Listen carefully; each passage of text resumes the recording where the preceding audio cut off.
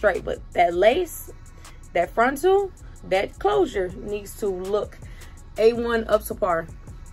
No excuses. Let's go to Crystal LaShawn.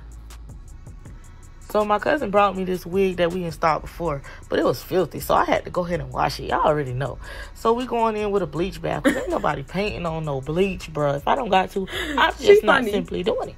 So I put in a little bit too much water, but watch what God do. It's still gonna work. It's still gonna work. So I put that wig in the bleach bath or whatever, let it sit. I had to close the top or whatever, make sure, you know, the heat stay in there so it could turn colors. It start lightening up. Y'all see? I know what I be talking about. So we in a whole different house or whatever, but still, y'all seen the colors. I just basically did like a little water bath, and I took some silicone mix and dumped it on there real quick, just to bring back some softness or whatever, because it was real dry and crusty, because these people don't be taking care of their wigs. My cousins is, we're not even gonna get into it. So I put a little bit of bio silk on there. Let me show y'all how much. This much. Do not be putting all that goddamn oil on y'all wigs. Don't be putting all that oil on there. You don't need all that oil. You do not want it stringy. So I put it in the dryer, and you know, and here she come, bobblehead at. Bobblehead at, little girl. So I went ahead, you know, braided it down, put a little glue across the front. She thinks she's so funny. Look at your chicken head. Yo, this is so funny. I put the colors on there, whatever, painted on. Oh, and here we go. Let me show y'all something. So I'm gonna scrub her head, because she don't listen. She hard headed. This is my little cousin, so I could dog her a little bit, you know. Then I took a little spray just to seal it in, and I scared her, y'all. I scared her.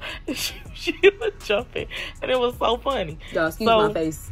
I'm drying it or whatever, you know, sealing it in. And the same thing you do to the scalp, you got to do it to the inside of the wig. So the same makeup I put on the scalp, I put it on the wig.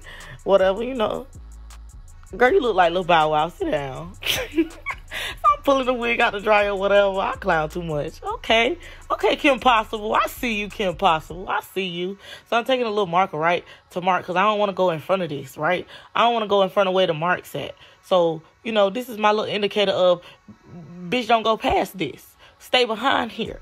Don't cross that line, you know, with the glue or whatever. So there we go. I'm spreading that glue out. By the way, we're using It Don't Move Lace Adhesive by Crystal LaShawn.